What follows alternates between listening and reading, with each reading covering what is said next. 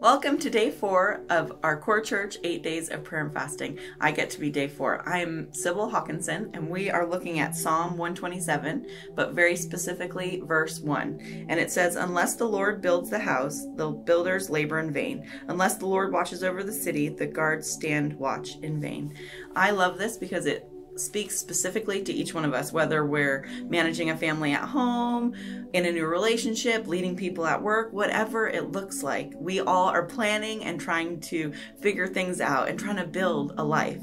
And whether we do it alone or we invite God into it matters so much, because ultimately He's the one who sets in motion and builds and gives us success.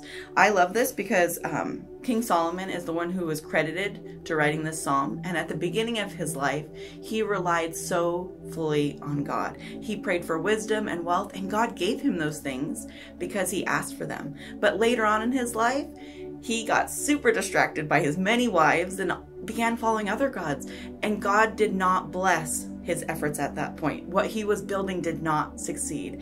It says in 1 Corinthians chapter 3 verse 7 that no matter who plants or waters, they're nothing. Only God can make things grow. So what are you trying to grow right now? What are the things you're focusing on? What I do, I open my hands and I name those things, and I invite God to be a part of them.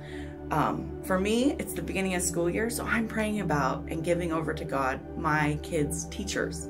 Who will that teacher be? What will it look like for that child this school year? And I name it and I give it to God and I ask Him to be a part of it.